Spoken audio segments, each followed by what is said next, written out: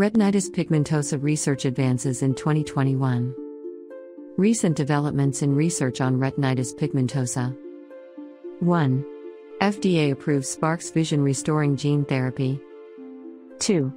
jCyte stem cell therapy moving into phase 3 clinical trial for RP. 3. ReNeuron stem cell therapy performs encouragingly in phase 2 clinical trial. 4. 3 companies are conducting clinical trials for their optogenetic therapies for advanced RP5. 5.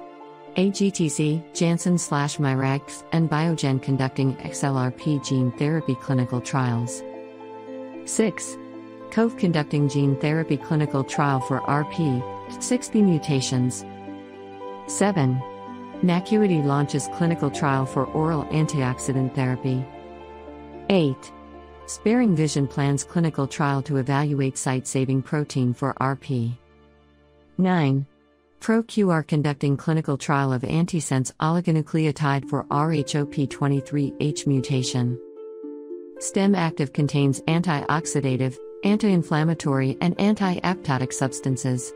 It optimizes the inner circumstance of the retina, increases the success rate of future therapies. Meanwhile, StemActiv restores RP vision through increasing oxygen and nutrient supply to the optic nerve cells.